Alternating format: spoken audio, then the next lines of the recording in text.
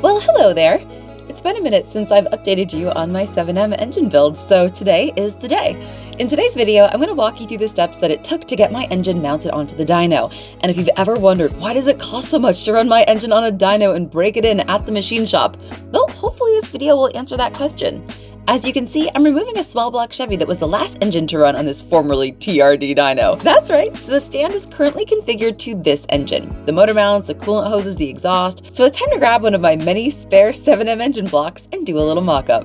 Hey YouTube, it's Faye, and for today's video, you can see that I am in the dyno room. I got Charlie here helping me out, and we are gonna mock up this block on the dyno. We're gonna make some adjustments basically so that this sits level. We don't wanna do that obviously with my motor that's like all nice and pristine and clean and everything, because we're getting our dirty little paw prints all over this one. We'll get everything set up. So yesterday we took a plate that's actually for a 2UZ of Toyota V8 4.7 liter and cut some holes in it so that it perfectly fit the back of the 7M engine block so that it would be able to mount up. Now we're gonna test fit it, and we're gonna adjust these side posts here that attach to the motor mounts, and that's gonna get everything set up hopefully. So, all right, here goes.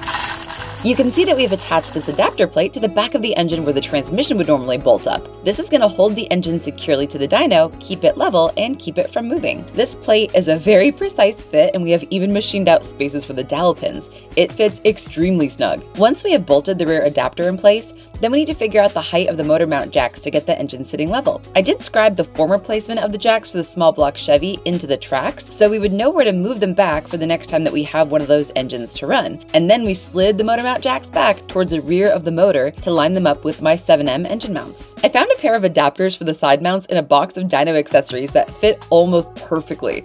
We just need to fabricate some adapters. So we got our plate attached, and now we've got to adjust these side pieces to hold these motor mounts. Check these out.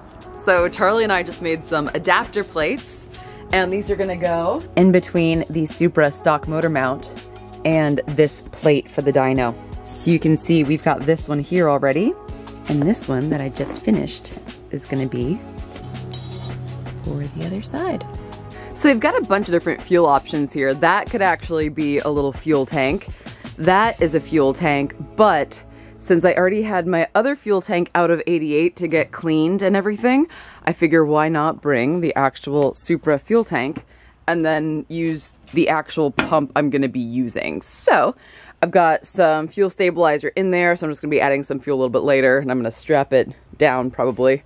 I don't know, it's a little wobbly, but that's where we're at. And then we had an incident where the plate did not work because I had forgotten about the lip here on the oil pan, and then there also wasn't enough play. So now I'm going to install this adapter plate for the 7M and see if it actually works on the dyno. So we're about to find out. Test fit of the plate, and it still has a little bit of room in and out. So this is absolutely perfect. You can see that it does clear the oil pan. So success!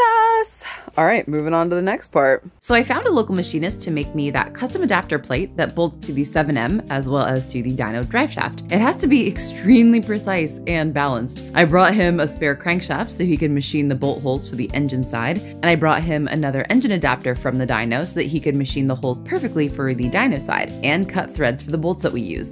Now that we have our mounts adjusted and we know our drive shaft is gonna fit with the adapter, it's time to put my engine on the dyno stand. Hey guys, just wanted to give you an update on where we're at because some time has passed and you can see that the engine looks a little different right now. Check it out, I've got my old intercooler just mounted down there. This is one I'm actually gonna put in my other Supra that I'm building, the 88, but for now it is perfect to fit here in the dyno room. Just got it bolted with some mounts, a couple little stands that we found in a box of miscellaneous dyno stuff. And you can see here that I also have the coolant plumbed in and out. So the coolant flow is going to be controlled by the dyno and the temperature as well. And of course I've got my dry belt on because my water pump will be running. Another thing we're going to be doing is building this little bridge for the exhaust to connect my actual downpipe for the engine to the exhaust for the dyno room. And it's got to be Obviously we can't have any air leaks going on because we're gonna have to monitor oxygen levels. Got my wideband that I'll be plugging in as well. Had an issue with the motor mount interfering with the hard line for the turbo drain. So just temporarily just stuck a rubber hose. Obviously I know that that's not the way you want it to be, but this is just for temporary use. Okay, people, calm down. What else? We've got an O2 bung here, and this is an EGT sensor in it, and I didn't want to weld the EGT or have Danny weld. Here's Danny. Yes. Hi, Danny. Because we all know that I cannot TIG weld. It's a skill that I do not have. So I didn't want to commit to putting the EGT somewhere. I want it to be able to go wherever. Exactly, this is where we want it. I mean, this is where we want it, but also, it may have good stuff.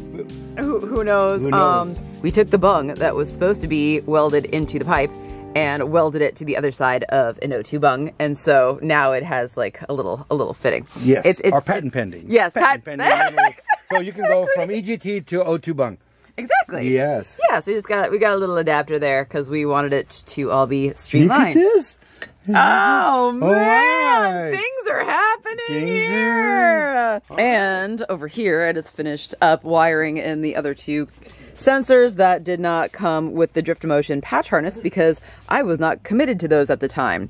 So now I've got our oil temperature, which is in pin 40 here, and then also our EGT, which is now in pin 75. So we've got those two additional sensors. And now I'm going to put this cap back on, plug her in, and we're gonna actually fire up the computer and just make sure that all of our sensors are getting signal, that I wired everything else up correctly, and yeah, just do our final checks on everything, because you know, before we waste the tuner's time, we want to make sure that everybody is functioning correctly. You know, it looks so awesome. You look at it and it's like, oh, look how everything's bolted together.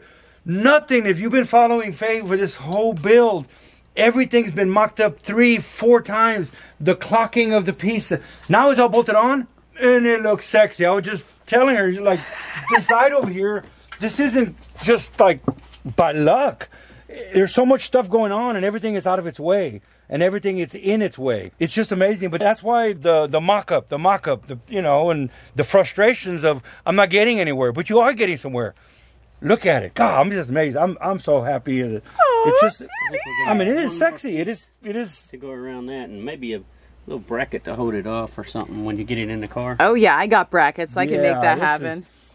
Done an awesome job, Faye. This is, like I said, because it does get kind of frustrating that a week's gone by and I haven't. No, but you have been. It's just that it's stuff that no one sees in the background. Years go by. Oh, it is. I mean, people that have been keeping up can, you know, they can go back and look at the videos, and it's not like, well, Faye hadn't been working on the motor. No, you've been working on it all the time. Every free day I had was spent here. Yeah. I don't have a lot of free days, mind you, but you know. This is awesome. I love that. I love that. That's just going to be. Yeah. And like I said, then you can clock it. Oh, yeah. Yeah, I mean, that I'm gonna have to figure out when it's actually in the car. Yes. But and for now, right. It can blow off right there. Yeah, if it bothers our ears, we can close the door. So here's my list of next steps, and I went ahead and just printed this out from the factory repair manual, the PCV system on the 7M, and it is pretty primitive. There's not a lot going on. And, you know, I was just talking to Danny about how every single 7M I've ever seen smokes like a son of a gun. And I do want to get a good PCV system going and not just a catch can, right, Danny? That's so important. Yes, we do. And what you want to do on a race environment, you're racing, everybody just blows them off to a catch can. A catch can is a device that does exactly that. All goes into, and it catches it so you don't put it on the track. And then afterwards, a lot of guys will just drain this and pour it back into the engine or throw it away. It's a catch can. Yeah. But you're filling this up with oil, so it's not something that could sustain, you know, endurance racing or something. It's a catch can for drag racing. But in any engine, no matter how well the rings are, total seal rings, the best rings in the world, all rings, gases are going to get past the ring. That's part of the combustion process. So what you want to do is you want to remove the combustion gases out of your crankcase. What it will do is it will actually get your oil dirty faster, and it will etch your bearings. Not only that, piston rings, especially low tension rings, and all this stuff nowadays is modern, you might as well embrace it now, need vacuum to help seal the ring. So the ring needs to have vacuum pulled on the crankcase to get the ring to seal before even the combustion process starts. So you need vacuum to make a good ring seal. So that's why a lot of drag cars now have a vacuum pump. The engine doesn't make any vacuum, but it has a vacuum pump to pull on the crankcase. So all that is now something that you want to pretty much, you know, it's something that's not going to be a fun subject, but really, if you want something running really, really good and designed well, pull a good vacuum from your crankcase, and your oil will stay cleaner and you won't etch up your bearings. And if you do it right, which we're going to try to figure this out, if you have a catch can, you can actually have it draining back into the crankcase, but you're not pulling vacuum on your rings.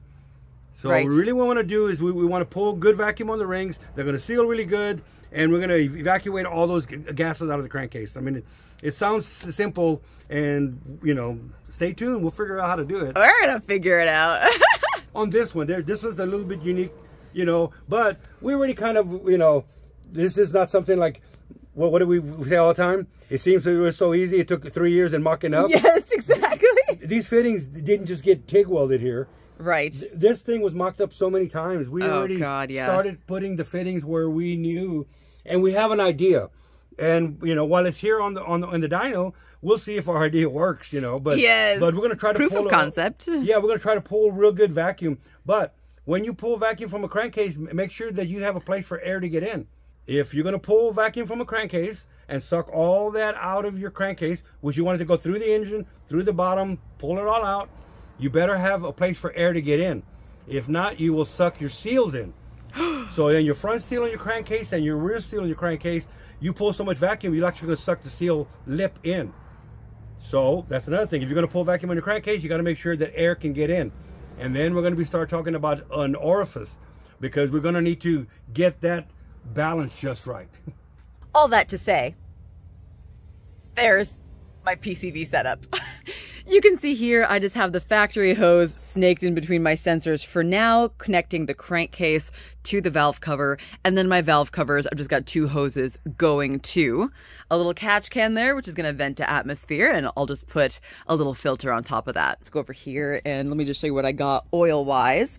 So the 7M takes, according to the factory service manual, 5.5 quarts. If you have a 7M, then you know that you fill them up to the full line on the dipstick, and then you add another quart. So yes, I run 6.5 quarts in my 7M. Actually more than that, because I've always had a larger external oil cooler. So I've always actually used about 7 quarts. So here I have 8 quarts because the lines are new. I've added more. You can see that I've got this drift motion, beautiful billet piece. I wish you could even see that when it's in the car, but remote oil filter. And that's a Toyota factory oil filter. I've got 3 of them for the break-in, even though my rings are already broken in, but my camshafts aren't. And then it's going to my oil cooler. And this is awesome. There's actually even a part number you can see on that. This is from a Saab 9000, which is a performance Saab, and it's been awesome for me. And then this is the drift motion, or the Mocal thermostatic oil sandwich plate. So this is like a 90-10 setup where it's always got a little bit of flow. So when it finally reaches 180 degrees, it's not just going to dump a bunch of cold oil in there.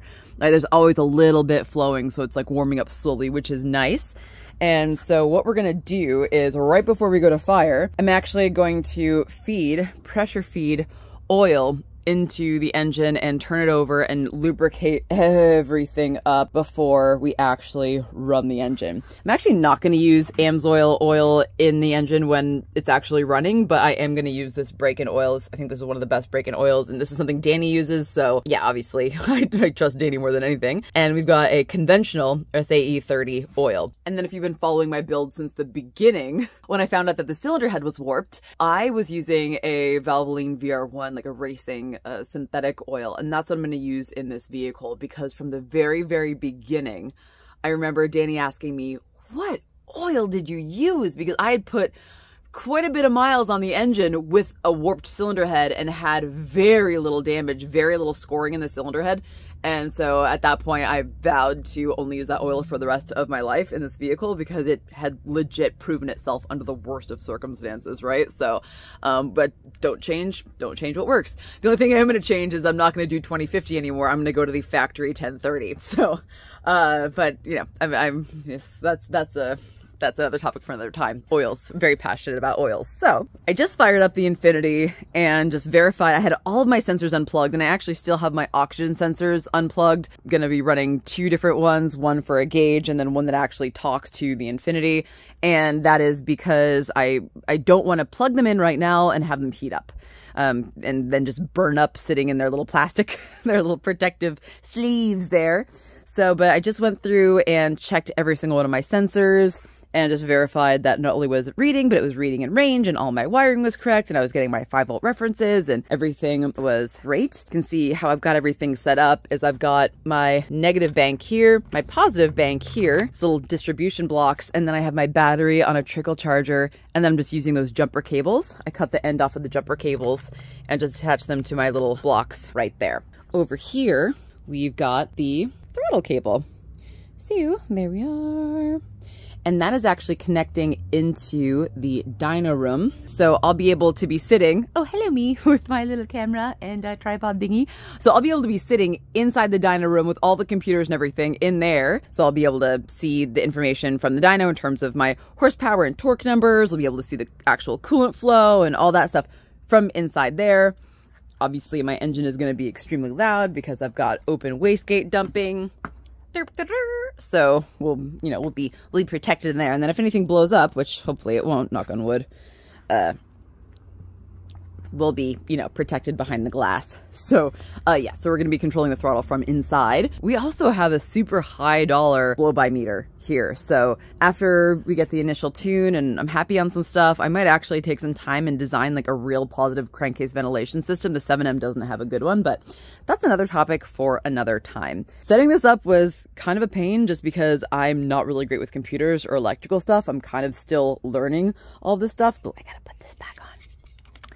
But basically, I'm getting all of my power and ignition switch signals from my B1 plug, which is this one. I guess one of the reasons why this was a little bit difficult to figure out is that the 89, it's like in a weird split year. So a lot of the diagrams, you really have to make sure you get a diagram for an 89. You can't just go on forums and be like, hey, what plug goes where? It does not work that way. So I received fuel pump control signals, my ignition signal, and my EFI main power through the B1 plug, also through my C1 plug. And you can see that I am a visual learner. So here in pink are all the pins that I use to just power up the Infinity to get it to talk to the computer. So we've got the C110 plug, which is constant battery power. These are all grounds. Oh, and then ignition switch. An ignition switch is our really important one that turns everything on. 16. So I will power everybody off and get the battery back on the trickle charger before I leave for the day because it is almost 5 o'clock. But here is the update. All right, so that is where I am at today. So hopefully tomorrow that fitting comes in and I can actually just finish connecting just that one hose, add my oil, and actually take the dyno out of winterization mode and do first fire. But I'm going to save all that for my next dyno video. Hopefully this gave you an insight into sort of what it takes to get an engine on a dyno and do a tune, why it costs so much, and sort of everything that goes into the process. So now this really feels like this engine build has been going on for a million years, and it kind of has. This is probably my longest relationship in my life, and I'm finally seeing the light at the end of the tunnel, which is super cool. So thanks so much for watching, and I will see you in my next video. Bye!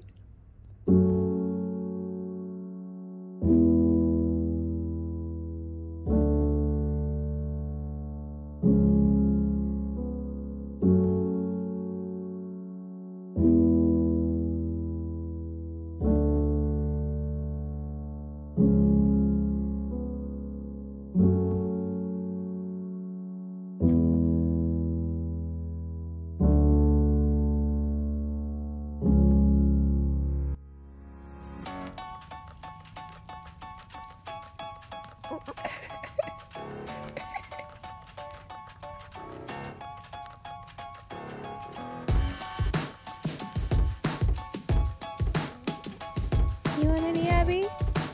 Fern is all about it. Are you on a low-fat diet, Abby?